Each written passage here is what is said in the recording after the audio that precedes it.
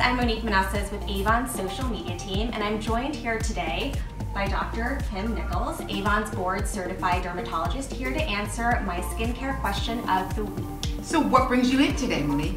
So Dr. Nichols, I've been, out a lot, late nights, staying too late at work. I'm so tired. I'm starting to see bags underneath my eyes.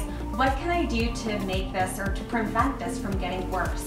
Well, the first thing you want to do is start using a good eye cream, because that's the basis of prevention. So which eye cream should I be using? Definitely Anew Clinical Eyelid Pro. The reason I love it is because it's got dual technology.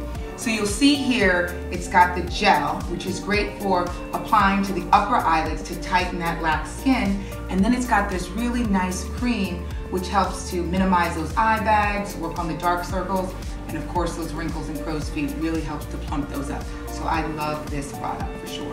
I would use this as a preventative measure, but my mom, my aunt, my grandma, those women who already have shown signs of aging, is this the right eye cream for them too? It is, because it can help them with signs that have already started to occur. It can help minimize those bags, and of course in terms of the upper eyelid, help with that laxity or that crepey skin, so they can definitely and should start using it also.